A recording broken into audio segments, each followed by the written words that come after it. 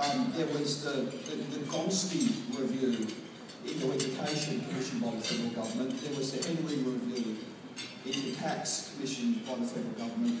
But the Boreham Review into media probably wasn't a label or a moniker that either the industry or the government were after. And apologies to my father and my ancestors for that. So, what is convergence? And I describe this practically by taking a reflection on what happened in my own home, in my own life over the last 10 years. And the way that I used to access media was fixed and dedicated. Television sat in the lounge room, the radio sat on the mantelpiece, the phone sat on the kitchen bench, and for those of you old enough to remember, the paper arrived with a thud on the veranda and it was delivered quite novelly by a person.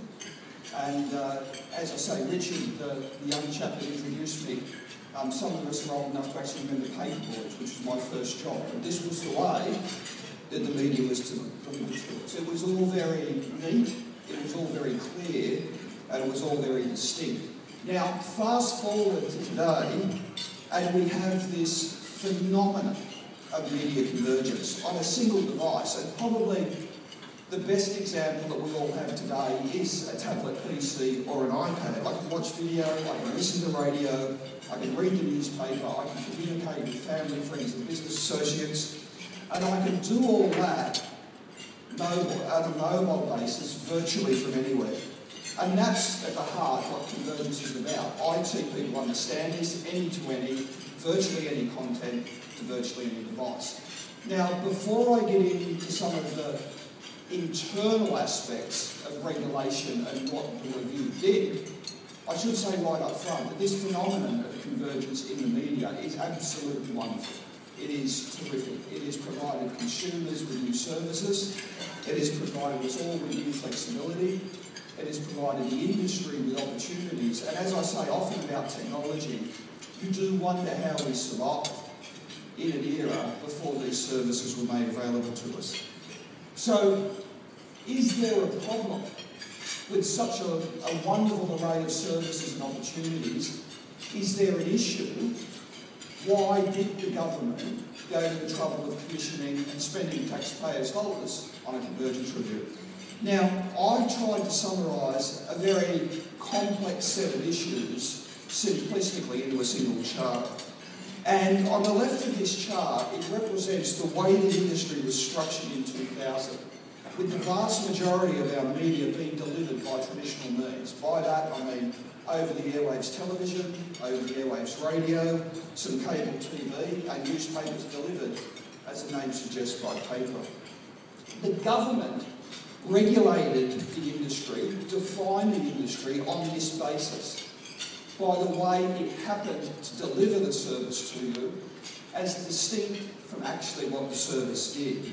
And there were specific acts of Parliament, I won't go into all of them, but the most obvious was the Broadcasting Services Act of 1992 that started off at 200 pages and is today over 1,000 pages as governments and legislators have tried desperately to keep up and keep current with technical trends. Fast forward to 2020 and the world is turned on its head. I read an article in the newspaper recently from the respected media executive Harold Mitchell, where he said by 2020, 85% of our media will be digital. Nobody knows whether that's accurately correct, but I think we all acknowledge it is directionally correct. And as represented on the right of this chart, that means that without change, much of our media would miss the existing regulatory net. The rules will be ineffective, they'll often be unenforceable, and for those still in that smaller slice of the pie called the traditional delivery space, the rules will be increasingly unfair and unequal. A practical example, and we've got colleagues from Free TV here today, but a practical example is to look at free-to-air television stations in Australia who have traditionally had significant regulation regarding Australian content, local content, things like community standards. Yet today, a new entrant could enter our market. It could provide a service that is for all intents and purposes identical to the consumer as a channel 7, 9 or 10, and it could deliver that service relatively completely free of obligation, simply because of the happenstance of how you happen to receive the product. So if it was delivered via the internet, largely free of regulation, delivered via this radio frequency spectrum over the airwaves, it is regulated. So that leaves you with lots of issues, but it leaves you with a rather stark starting point, which is either to abolish everything and bring the traditional media into the world of the new media, or change the way we do things, recalibrate regulation and think about what's important. So what did the review do? I won't go into this in any detail, you can read the chart, but I will say a couple of things. We met with all of the major media companies. I would acknowledge some of them are here today. The traditional media engaged early and well and hard. We met with the chief executives of the major commercial television stations, for example. Mark Scott is here today from the ABC, Michael's predecessor at SBS. So the traditional media engaged. It is fair to say that the new media tried to avoid the reality, I think, of the convergence review for some time and hoped that perhaps Louise and Malcolm and I didn't notice that there was this phenomenon, and that did change after the release of our annual report. We met with community, we met with industry associations. Jeff Brown from SPA was here, Julie Flynn from Free TV Australia is here, and we met with community organisations like those representing the interests of children in our media. We toured Australia, we went out to Alice Springs, we went to Bendigo, and we ended up receiving some 2,700 pages of submissions, so something like 3 telephone books for those old enough to remember. Crucially, we were asked to consider 2 concurrent reports. The first was relatively straightforward, and it was in our sweet spot, which was a national classification review. But the other was the independent media inquiry, the inquiry led by Justice Ray Finkelstein. It is fair to say that the independent media inquiry come to the convergence review out of left field. Journalistic standards in the print press was not central to our original brief, but both the government and then us as a review had to work on our feet with what was playing out in the UK, with the focus on print press, focus on ethics, and the review that was then commissioned. And it is fair to say that one of the things that I am trying to do as I go out and talk about the convergence review is to highlight that it is not all about journalistic standards in the print press. There is a whole other 90% of our report that's worth talking about. There was also one other important learning from our consultations, and that is this.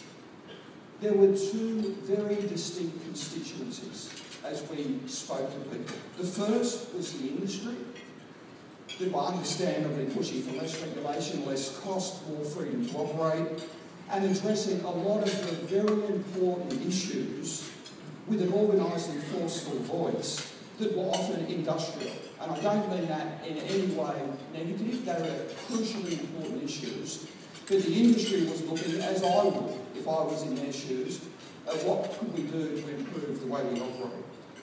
But there was also the Australian public, the 24 million of us that are consumers of the media, and they weren't so concerned, again understandably, about the inner workings of media companies, about licence fees, about trigger events, about tax rebates, about compliance costs.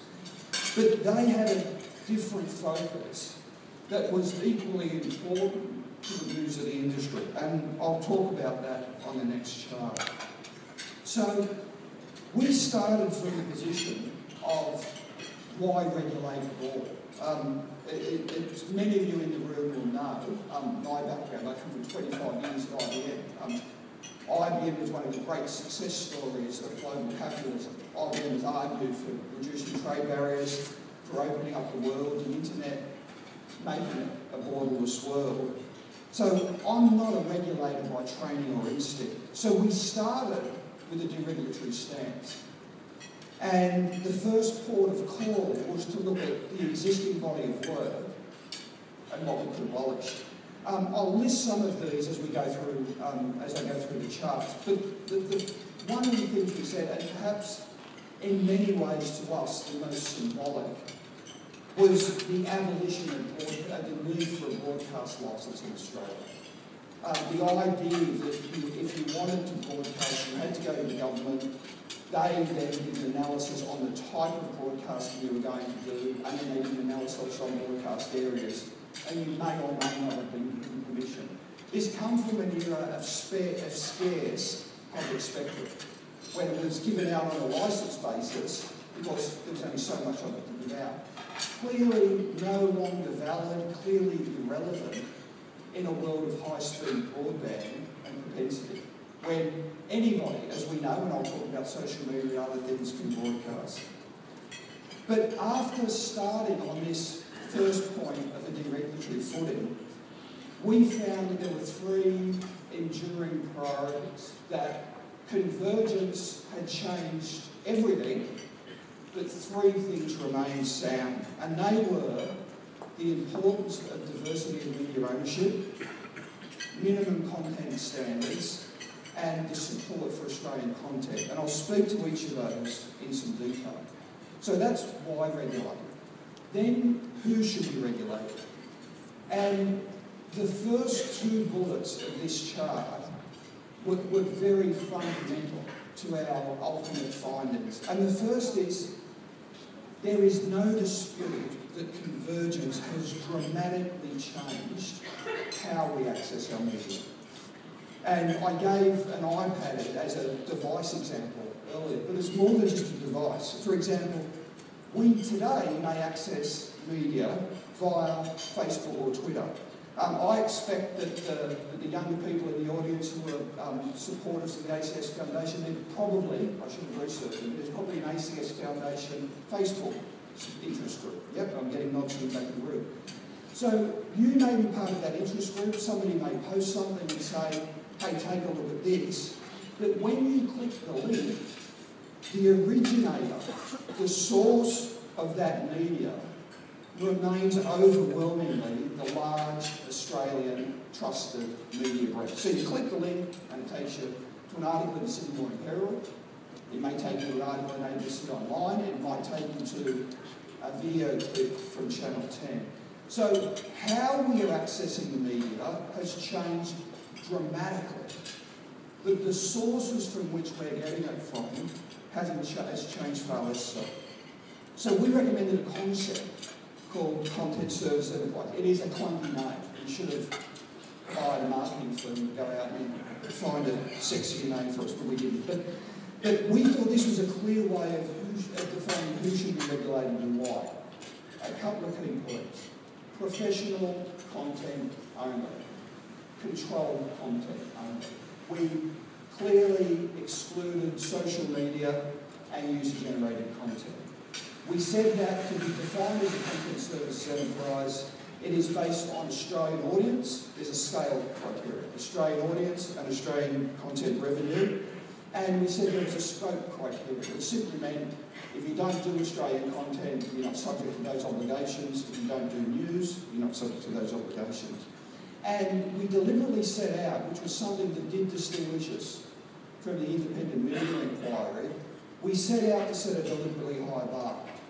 And in our report, we proposed some thresholds that will be debated. But those thresholds would have, in today's topology, 15 substantial media organisations in Australia defined as content service enterprise. So that's who should be regulated. Then the next thing we faced was who does the regulation. And we recommended two distinct bodies. And this is a really important point, and I'll come back to this later in the presentation. But one is a government statutory authority. It's effectively a replacement for the current ACMA. Charles is here for the ACMA. I want to say publicly, I've said it repeatedly, this recommendation should not be seen as a criticism of the ACMA or its people. The ACMA itself acknowledged the challenges it faced with an ineffective toolkit, quite frankly. It's operated with, and it produced, which is an great input to us, a very important paper last year called Broken Concepts. We've taken that Broken Concepts paper a step further, and it is probably a step further than the existing authority that ultimately does report to government could go. And we've said that do we not just need to address the broken concepts, that we need a fundamentally different regulatory model, one where the regulator is truly at arm's length with the government sets strong principles, it sets frameworks, and it has oversight, clear oversight of the independent regulator. But then the regulator has some freedom to implement those rules in an ever-changing world. But in terms of thinking about a government body that is truly independent, probably the best thing I can say, think of the Reserve Bank of Australia, think of the ACCC, who clearly put under enormous pressure in an election cycle to reduce interest rates, or in a merger cycle to approve a transaction, but operate independently based on principles at arm's length with the government. In addition to this, we recommended a separate and equal body, one that is industry-led for standards regarding news and commentary. And we were faced with a very stark choice. From a convergence review perspective, you can no longer justify that print news and commentary is different to TV news and commentary. And that's the way it exists today in the regulatory environment. Print news is self-regulated, radio and TV news is government regulated. Now, the fact is, it is often the same journalists, say Annabelle Crabb, David Spears, and Laurie Oakes, saying something on television, and then identically that day or the next day saying the same thing in an opinion piece in the print news. Further, the distinction between what is a newspaper and what is video has changed. If I go on the Sydney Morning Herald website today, every print article will be preceded with a video clip. If I go into the Sky News website today, each of their video clips of their television program will have a print article attached. The lines are blurred. So how do you bring this together? And the stark reality that we were faced with was, if you accept convergence has brought these mediums together, you either take print standards from self-regulation and move it to the government, or you do the reverse and you take news and commentary standards for TV and radio and you move it to the industry. And we took the regulatory move to shift TV and radio news standards to the industry. Let me now dive in quickly to each of the three issues that I teed up earlier in the chart. Diversity of opinion, particularly in news and commentary, is at the heart of a healthy democracy. And we concluded that diversity of ownership continues to underpin that. There was an argument that ownership restrictions should be just completely abandoned, that the internet had democratised the world, that it wouldn't, at the extreme, it didn't matter anymore if one entity owned all of the media in Australia, because I could always go and Google and search for a different point of view somewhere else in the world. That argument, frankly, didn't fit with the reality that Australians still go, as I said earlier, to large trusted local brands for their news. And we thought, even with the undoubted explosion in information out there from the internet, that having media owned by multiple entities remained an important safeguard to a free and open democracy. So we recommended a couple of things. We recommended that there is an existing numerical rule called the Voices Rule, 4-5 rule, be updated. This rule covers local markets. So say in Sydney, the rule today says there must be 5 distinct voices in the Sydney region media market. Voices is actually an overly cute word, because when you get underneath it, it's actually owners. So we've said update that, but one of the things we found was that in that definition today, it excluded national newspapers, it excluded paid television, it excluded websites. So in this, when people look at the Sydney media market, it interestingly didn't include publications like The Australian, broadcasters like Foxtel as a voice in the Sydney market. So we said contemporise it, recognise that there is a new topology, and update that rule. And then we said, on a very limited basis, we propose the introduction of a public interest test for just the major mergers and acquisitions. And our argument was this draws two flaws within the current system. The first, the whole topology today of media ownership is based on this anachronism of local areas.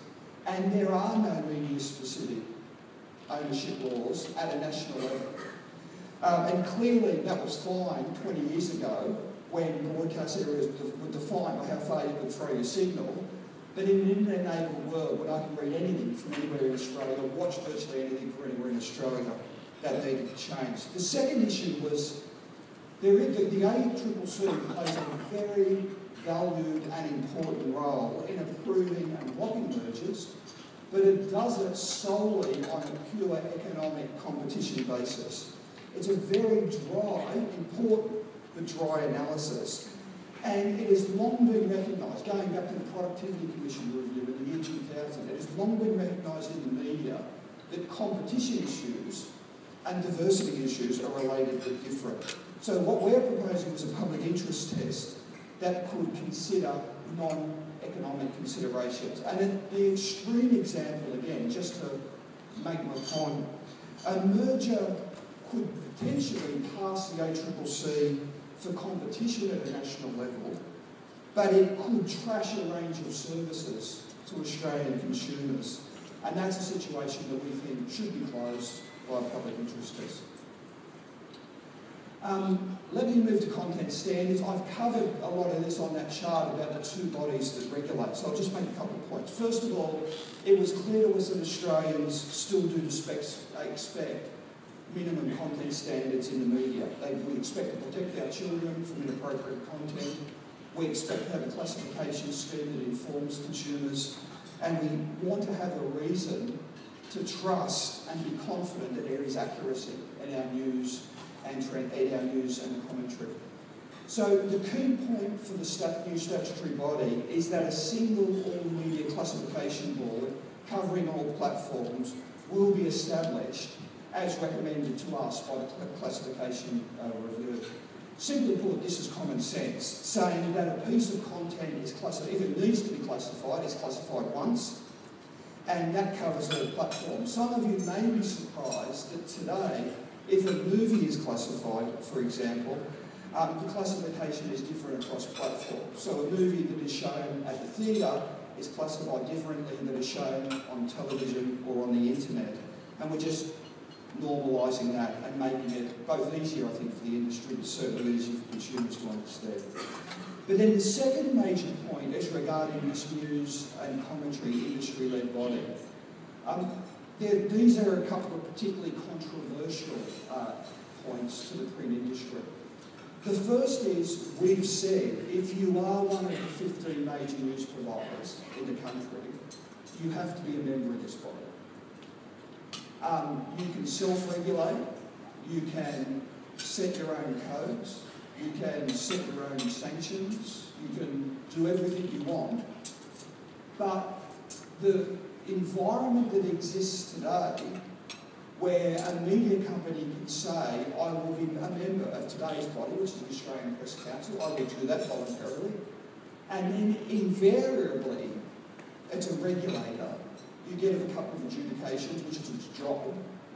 You get a few adjudications that you don't like. This concept that you can then say, well, look, I agreed to play by these rules. I agreed to be part of this body. But you know what? I now no longer recognise the jurisdiction of this court. And not only am I leaving this body, but I'm also making a power statement in that I'm removing my funding from you on an ongoing basis.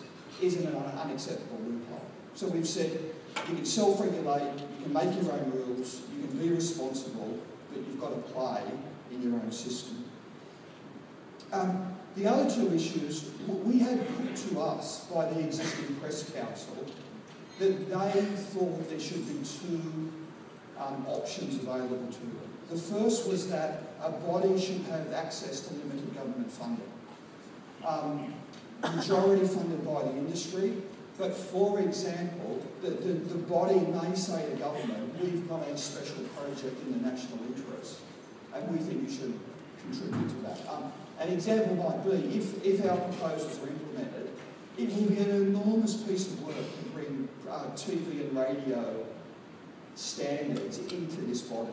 There may be significant one-time costs in doing that. There may be significant educational costs in doing that.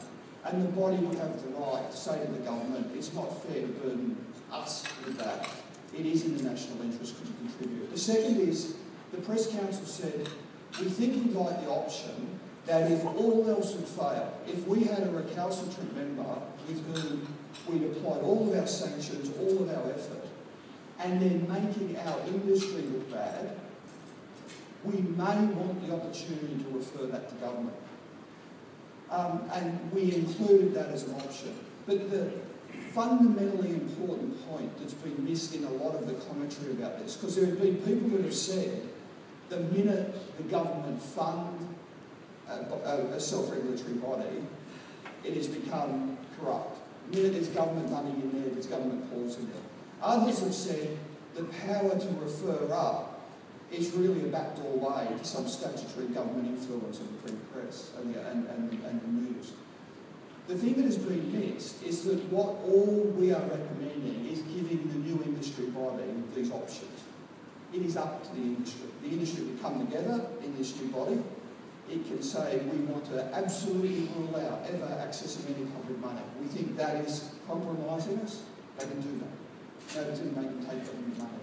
Similarly, when they come together and build their constitution, they can say, we were offered the opportunity to refer, but we're never going to do that. We want to explicitly rule it out because we want to handle everything within house, and if we get a terribly recalcitrant member, we'll figure it out amongst ourselves. So that's content standards. The next was Australian content. Now, support for Australian content has been a bipartisan and continuous feature of our political and media landscape for over 50 years, and it is widely recognised. I think it's largely beyond dispute that there's a market failure that exists for the production and distribution of Australian content. Now, what do I mean by market failure? To just illustrate this, a quality Australian TV drama, something like An Underbelly, A Pact to the Rafters, The Slap, costs in the vicinity of $1 million to $1.5 million an hour to make. On the other hand, to buy an already produced overseas quality drama, say something in the CSI type genre, to buy that from a bigger market where it's already been produced, the profits have been recouped, the initial investments covered, it's about $200K an hour. So clearly, if we were only running to nothing but a profit motive, if I was the chief executive or chairman of any of the commercial freeway networks, ultimately, if you're looking at saying, I can buy a cheap product with a much bigger profit margin, and the revenue I get from advertising is in the same bandwidth, maybe a bit less, but it's in the same bandwidth, you would do that. I wanted to test this because it's maybe well known, it's at least to some of my colleagues who are in the room, that I've chaired Screen Australia for the last 4 years, and therefore am part of the pro-Australian content group. So I thought it appropriately test this to make sure that collectively that we weren't living off our own agenda. So we went out and got PwC and the team here today, Damien and Megan. And we said to PwC, and this is a very respected group in this sector, they publish the annual Media and Entertainment Outlook that's anticipated by the industry. We said to them, tell us what would happen. Just please do your forecasting of what would happen if government support to the Australian content industry was removed. And the findings were both startling and frightening in equal effects. What they said was Australian children's television on TV in the commercial space will cease to exist. It goes zero. They told us that documentaries would halve. And the one that probably surprised me the most, because you think of Australian adult drama as at the core of the brands, the Pact to the Rafters and the Underbellies and that sort of thing. But adult drama would drop by 90% without government intervention. So there is this market failure. By the way, that market failure doesn't exist for Australian sport or news. It has a natural protection of it being live and local, but it is dramatic. So that was what we were faced with. Then we said, looked at the existing topology of regulation and said, the bluntest instrument that the commercial networks are faced with today is a 55% quota for Australian content between 9 a.m. and midnight. At 6 a.m. and midnight. And we looked at that and said a quota like that was logical 20 years ago when really the free-to-airs and the ABC and SBS were the only game in town. So if the free-to-airs put out 55%, as a consumer, we absorbed 55% because there weren't a lot of other options. But that type of blunt instrument would become increasingly unworkable and unfair into the future. So we said, move to a uniform content scheme. This is something that has been missed in a lot of the commentary. And what we said was, if you meet thresholds for professional Australian video content, audience and revenue base, then you must invest. A relatively small amount, we modelled it at about 3%, in Australian content targeted to 3 endangered species, being adult drama, being children's, and being documentaries. Now, unfortunately, and that is platform neutral. If you're an internet company that enters Australia with IPTV, if you're subscription television, if you're free-to-air, it's platform neutral. Now, one of the hurdles we faced was the advice we got from the government, was that could be implemented, that scheme, with the political will and momentum, but it required a renegotiation of the USA-Australia Free Trade Agreement. And the advice we got was that could be done, absolutely, but it would take some time. There's a scheduling of these things, to package up a whole series of negotiations with the Americans, and it will take some time. So we recommended, in the interim, as a transitional arrangement, the 55% quota be maintained, frankly recognising the terrific job that the free-to-air sector do in this space and their importance in underpinning Australian production. We recommended a targeted increase in the 3 endangered species genre of children's drama and docos, and I'll discuss this in a moment. The network said to us that they would like flexibility in meeting those obligations on their digital multi-channel. So as it stands today, all the obligations are on the one main channel and none on the digital channels. People like Channel 10 rightly come to us and said, we're showing Neighbours on 11 and we're getting no credit for it. Some of the networks come to us and said, we can't monetise children's content. It's by definition a limited audience, and it's by definition restricted advertising. On our mainline channel, if we could move it to a multi-channel, it would actually be worth money to us because we could put higher ad-generating programming on a more popular mainline channel. So we said we recommended that flexibility. We then said, in addition to that, to support this, we would move the producer offset, the tax break you get for creating television content, from 20% to 40%. Our logic was to bring it in line with feature film. If you make a $15 million feature film in Australia, you get a 40% tax break on Australian content. It seemed illogical to us that if you made a drama of 10 one-hour episodes of $1.5 million each, of equal quality, that you weren't eligible for a right break, so that's what we recommended. And we extended the obligations on pay television that actually had no requirements for children's and docos, only adult drama. We extended it to that. Now, I should say, it was put to the committee that there was logic behind doubling pay TV's obligations from 10 to 20%. It was way before my time, but we were advised that when pay TV set up, it was originally designed to be 20, but 10 was put in as an interim measure as that sector matured. And it was also put to us that when the Australian-US Free Trade Agreement was negotiated, digital multi-channels were contemplated. And in fact, there was a provision there to put a 55% quota on a second channel. We concluded they were both very blunt instruments with very significant costs to the industry. And we did something again that I'll touch on that was a little more, I think, perhaps user-friendly. Other matters, spectrum. Today, broadcast licences and spectrum licences come together. We said break that connection, which ultimately will allow broadcasters to distribute their content any way they wish. We said for move, so today the broadcasters, commercial free-to-air, pay an arbitrary tax on gross earnings as a licence fee, and we said move that to market-based pricing. We said give the existing spectrum holders the ability to trade spectrum. This is something that hasn't been picked up widely, but I think could have significant implications. And we've also said there's spare spectrum that was always held over by the government for a sixth network, or a fourth commercial network. And we've said, no, don't do that. But experiment by allowing that space, individual channels to come into that space that may add diversity and innovation to our TV landscape. And then we've got both Mark and Michael here from ABC and SBS. We said two things about those organisations. One, bring the charters up to date.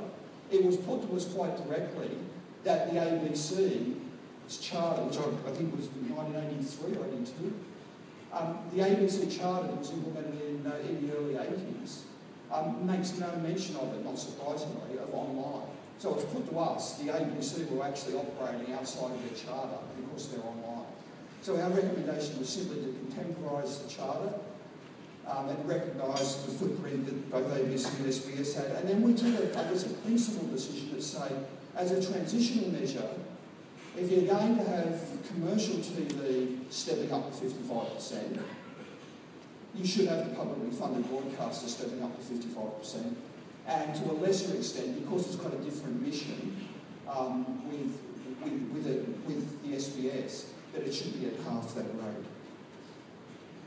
I wanted to use this, and I said this is the first, other than doing some press interviews, this is the first public opportunity I've had to make some comment, and setting the record straight for the first point's true, but it's making comment. When, a couple of days before our report was released, there was a front page article in the Australian, and it said, it was an exclusive, saying that the Convergence Review was going to recommend a retired judge with the ability to fine the print press. That was just totally and utterly horribly wrong. In fact, as I pointed out, I think Brian, that we might have somebody here from the Australian, but as I pointed out to the Australian, I knew what was in the report. If you did a word search on the 200-page PDF document, the word fine and the two words retired judge don't appear once, 0, nil. So then it was, I said to the Weeds, it sort of felt like people were playing, it was a bit like Led Zeppelin's Stairway to Heaven. People were playing the report backwards and trying to see if they could get any devil music to come out of it. Because then it was that the government had the power to direct the news standard body. Not the case.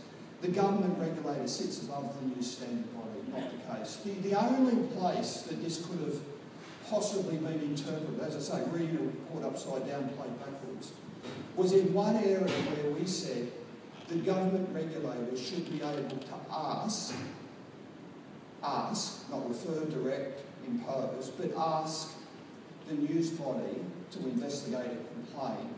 And we had a very innocent intention behind that. It is well known where you complain to in the print press. You write a letter to the editor. It is less well known where you complain to in the broadcast press. The industry do a really good job trying to get the message out of putting community service ads, but Australian consumers don't always know, if I see something I don't like on television, do I go to the outlet, do I go to the industry association, do I go to my local member, do I go to the government regulator? So we anticipated that during transition, significant complaints would still be misdirected to the government regulator, and there'd be a mechanism to pass them across to the industry. Then the other one was we were creating a super regulator with all sorts of imposing implications. The report actually says that we think, as a result of what we're recommending, it will be a smaller but better tuned regulator, and it will be more effective as a result of that. We say that we're abolishing significant rules. We say that we're moving lots of work to the industry, and it may be super in better, but not super in any negative connotation. The other one was that we let the internet players off the hook, outraged. And all I can do is quote directly from the report, and I do. If a new internet-delivered service grew revenue and audience comparable with today's TV broadcasters, it would have like obligations. That's in the first few pages of the report and repeated throughout. The other one is, I think, an issue for Australia beyond the media, and that's this sort of shrug the shoulders conclusion that you can no longer regulate in an internet-enabled world, that we no longer have any national sovereignty. That it's over. The internet has brought borders down. We have no ability to do anything that we think is important locally. That's all over.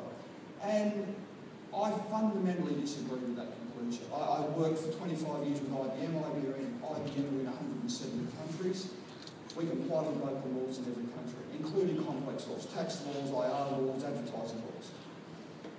International banks operate in Australia in a very complicated financial services market, different in every country, local obligations in every country, they can figure it out.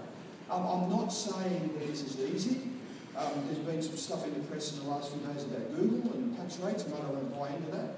I'm not saying this is easy. It needs to be thoughtful because there can be unintended consequences. But the idea that we just give up national sovereignty as a result of technical change, I don't agree with. And then finally, there was some comment that the Australian content transitional obligations were unreasonable. Let me try and just put both sides of the argument and then come to where we fell. The free-to-air TV networks and the Industry Association say that the free-to-air networks spend $1.2 billion a year on Australian content. That's more than ever before, and it's better quality than ever before. And I wholeheartedly agree with that. The first two are matters of fact, the third one is subjective, but it's one that I wholeheartedly agree with. However, many submissions to us, so that argument is an absolute one. More than ever before, better than ever before. Many submissions to us, and in the paper, in the report, we can quote the Communications Law Centre, and there are many others who said, but wait a minute, there's been a dilution effect. And it's a bit like, if I could use the analogy, a bit like Dick Smith in the supermarkets with Australian cans on shelves. Dick Smith would say, look, there was 6 cans on the shelf before, there's 6 cans there today. So we agree with that. But the supermarket shelf space has tripled, and the Australian content, therefore, has been diluted as a result of that. Both the arguments are correct. They're just looking at the one set of facts from different sides of the equation. So what we decided to do was to propose a very targeted recommendation that said increase the sub-quotas for documentaries, children's and drama by 50%. Now, 50% you rock back, I would too, if I represented that as a recommendation. The modelling that was done suggests that's $30 million in additional costs. So $1.2 billion spent a day, $30 million in additional requirements, it's about 3%. For that, there is a proposal to double the tax break from 20 to 40. For that, there is a proposal to allow flexibility on meeting those obligations that should have monetary benefit. And although, and I touched on this with Julie earlier, although it is an unrelated but connected issue, there is a discussion to be had about the ongoing level of licence fees during a transitional period. So I hope that there are the building blocks there, and there are people that support and oppose. And I hope that there are the building blocks there for a discussion where the networks could come out with a solution that is financially sensible and viable to them, but the Australian production sector could come out with support for projects and product of particular importance to it. So I'll wrap up. Only regulate where there's a clear public interest. I think diversity of ownership content standards and Australian content is largely uncontested. It's just how. There's a few outliers on the fringe, but I think that's largely uncontested. create a framework that could last 20 years. The existing legislation is 20 years old, so we were tasked with the unenviable challenge of trying to figure out a technology-neutral framework that would last a couple of decades, include only the largest organisations. There's a 90-10 rule, abolish an extensive list of existing rules, move using commentary to the industry. And then the thing that I get asked most often is, Glenn, you spent a year of your life doing this. What do you think the government are going to do? Louise and I have no idea. It's with the government. Malcolm has no idea. It's with the government. We're not naive enough to think that they're going to cut and paste our 200-page escapade and sing that into legislation at all. We think this will create a debate. We think it will be a lightning rod for everybody on either side of the argument. But the thing that gives me some confidence is that ultimately there is no option for Australia but to act. If you think diversity of ownership in our media is important, if you think community standards in our media is important, if you think Australian content is important, there is ultimately no option but to act. Thank you.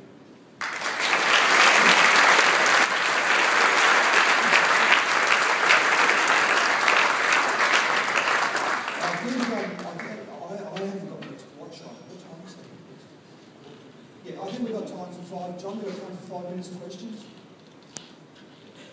John's going to come up and